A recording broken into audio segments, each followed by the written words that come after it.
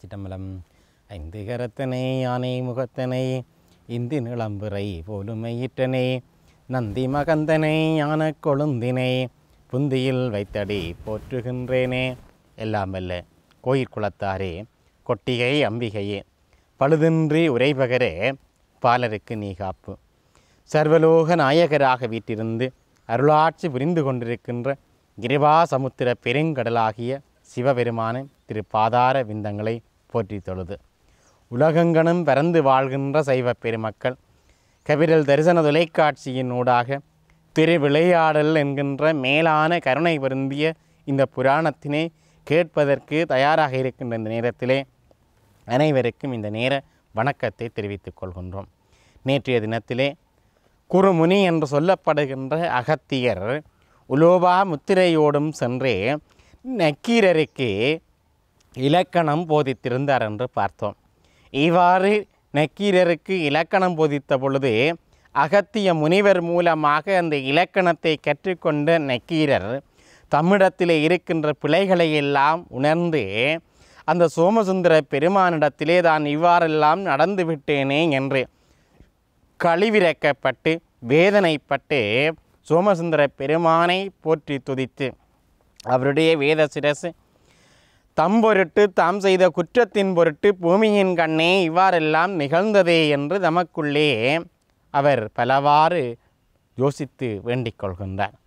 இவையெல்லாம் இவ்வாறு நிகழ்ந்து கொண்டிருக்க அந்த சோமசுந்தர பெருமானை இனிய புலவர்கள் கூட்டத்தோடு சேர்ந்து முறைப்படி வழிபாடு செய்து போற்றி துதித்து வழிபாடுகளிலே குறைவின்றி அவர்களுடைய நிலைகள் அமைந்து கொண்டன என்று பார்த்தோம். இது இவ்வாறு இருக்கின்ற பொழுது கடைச்சங்க புலவர் 49 வெவ்வேறு தமிழ் பாடல் செய்து செருக்குற்று தங்களை தாங்கள் நன்கு மதித்து தங்களுள் மாறுபட்டு தங்கள் ஏற்றத்தாழ்வுகளை அளக்கவல்ல முதன்னூலராகிய சோமசுந்தர கடவுள் சந்நிதியை அடைந்து வணங்கி அடியேங்கள் தொடுத்த இப்பாடல்களுள்ளே நன்றும் தீரும் தூக்கி வேறுபாடு காட்டி அடியங்களுக்கு ஐயத்தை தீர்த்தருளும் என்று விண்ணப்பம் செய்தார்கள். சிவபெருமான் மூலலிங்கத்தினின்றும் ஒரு புலவராய் தோன்றி வந்து புலவர்கள் இந்நகரத்திலே தனபதி என பெயர் கொண்ட ஒரு வணிகன் இருக்கின்றான். அவன் மனைவி குணசாலினி. அவர்கள் செய்த பெருந்தவத்தினாலே ஒரு புத்திரன் அவதரித்திருக்கின்றான். அவன் பெயர் உருத்திர சருமன். 5 பிராயம் உடையவன் ஊமை.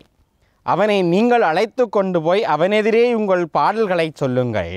அவன் அப்புத்திக்கு சைப்ப பாடல் எதுவோ அதுவே யாவராலும் நன்கு மதிக்கப்படும் பாடல் என்று திருவாய் மலர்ந்தருளினார். புலவர்கள் எம்பெருமானே, அவன் ஊமையானால் அடியங்களுடைய பாடல்களை கேட்டு நல்லனை என்பதும் தீயனை என்பதும் பகுத்தறிந்து அடியங்களுக்கு அவனால் எவ்வாறு கூற முடியும் என்று கேட்டார்கள்.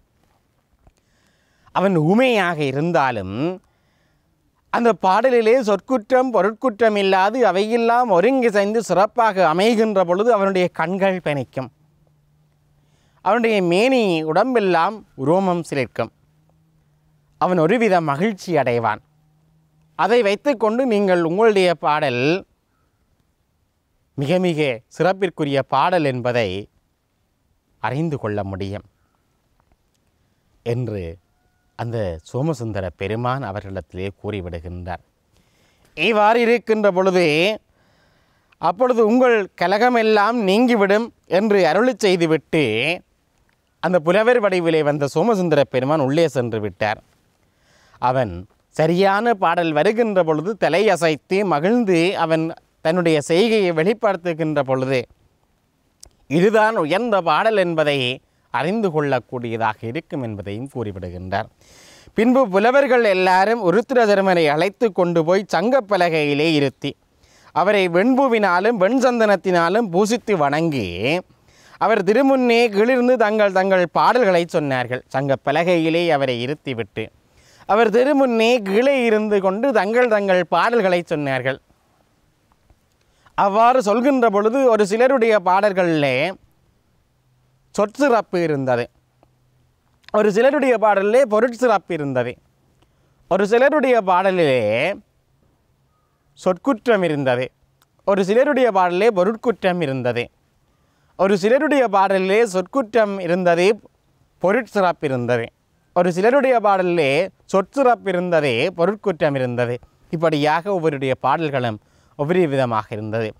அது சிலருடைய பாடல்களுக்கு அங்கே சொற்சிறப்பு ஏற்படுகின்ற பொழுது அவருடைய மேனியிலே சில மாற்றங்கள், அதுபோன்று சிலவற்றை போற்றியும் சிலவற்றை இது தகாது என்றும் அவருடைய அந்த செயற்பாடுகள் வெளிப்படுத்தி நின்றன.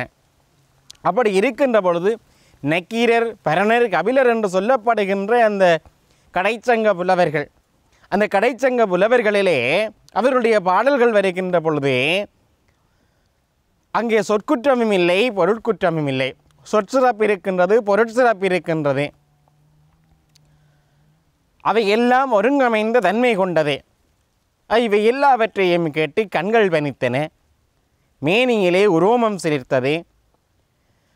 கண்கள் பனித்தது மட்டுமல்ல, தலை அசைத்து அந்த ஊமை சிறுவனாக இருக்கின்றவன் தன்னுடைய மகிழ்ச்சியை வெளிப்படுத்துகின்றார். இவ்வாறு மகிழ்ச்சியை வெளிப்படுத்துகின்ற பொழுது உண்மையிலே மிக உயர்ந்த பாடல் என்பது இவர்களுடைய பாடல்கள்தான். சிலருடைய பொருளமைதியை மகிழ்ந்தார், சிலருடைய சொல்லமைதியை இகழ்ந்தார். ஆனால் இங்கே நக்கீரர், கபிலர், பரணர் என்னும் மூவருடைய பாடல்களையும் கேட்ட பொழுது அவ்வாறாகாது. சொற்றேனும் பொருட்டேனும் நுழைந்து அவற்றின் இன்சுவையை உண்டு திருமேனி பூரிப்ப கண்ணீர் வார மெய் சிலிர்ப்ப சிரமத்தை அங்கே ஒருபுறம் வைத்து தன்னுடைய சிரசை அசைத்து அதிலே சிறப்பு இருக்கின்றது என்பதை வெளிப்படுத்தி காட்டுகின்றார். உடனே புலவர்கள் கலகமொழித்து மூவர் செய்யுளும் பாடற் திலகமாய் சிறந்து விளங்குகின்ற தன்மை. அது சோமசுந்தர பெருமானே புலவர்களுக்கிடையிலே தங்கள் பாடல்கள் தான் மேலானதே என்று தங்கள் பாடல்களுக்கு மெருகூட்ட முற்பட்ட பொழுது எந்த பாடல் மேலானது, எந்த பாடல் உயர்ந்தது என்பதை அறிந்து கொள்கின்ற வகையிலே அந்த ஊமை சிறுவனை காண்பித்து அவன் மூலமாக யாருடைய பாடல்கள் எல்லாம் மேலானவை என்பதை வெளிப்படுத்துவதற்கு ஏற்ற விளக்கங்களையும் கூறி அதன் ஊடாக அங்கே நக்கீரர், கபிலர், பரணர் என்பவருடைய பாடல்கள் அங்கே மிக மிக மகத்துவம் மிக்கவையாக அமைந்திருக்கின்ற தன்மையினை அதன் மூலமாக வெளிப்படுத்தி காட்டினர். இவ்வாறு இவையெல்லாம் அமைந்திருக்க அதனைத் தொடர்ந்து இடைக்காடன் பிணக்கு தீர்த்த படலம் அமைந்து கொள்கின்றது.